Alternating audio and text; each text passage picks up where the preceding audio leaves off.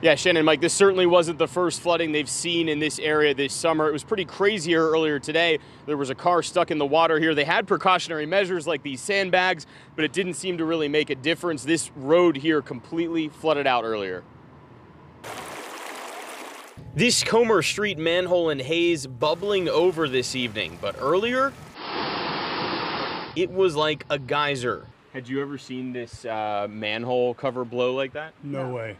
No way. Dave Allen says the cover blew 6 feet off and the water spewed 20 feet high, something he'd never seen in his 49 years living here. Neighbors we spoke with say water shoots down the hill from Baldwin, pouring onto their street in Hayes. Cars stuck in high water on Glass Run Road around 5 o'clock after flash flooding hit the greater Pittsburgh area yet again. Not as bad, but also some big pools of water in Whitehall. As night fell, cleanup began. Mud washed off the roads, but the rocks lodged under this Lincoln still there tonight. We're told the owner is on vacation. Well, she'll be in for a surprise when she comes home. Yep, but John Shelton is not. He's simply not surprised by this latest episode of water working its way onto Comer Street.